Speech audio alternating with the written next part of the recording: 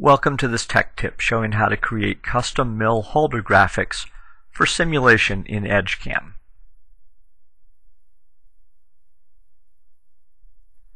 First, position the holder so the 0 point is at the nose of the tool with the Z positive direction headed to the spindle.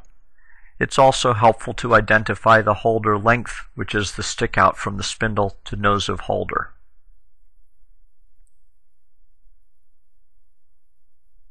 Once the tool is positioned, it is possible to directly save the custom graphic using Save Meg file.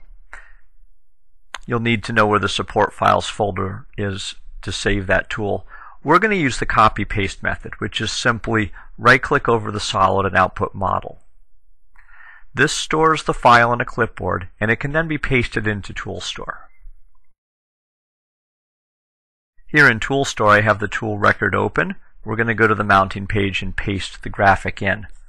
Notice that this puts the graphic file in the correct location. Now we can add the offset, the distance from the end of the flute to the holder nose, and build up the Z gauge, which is the holder length, the offset, plus the flute length. Once done, the custom tool graphic is placed in Edgecam and linked to this holder.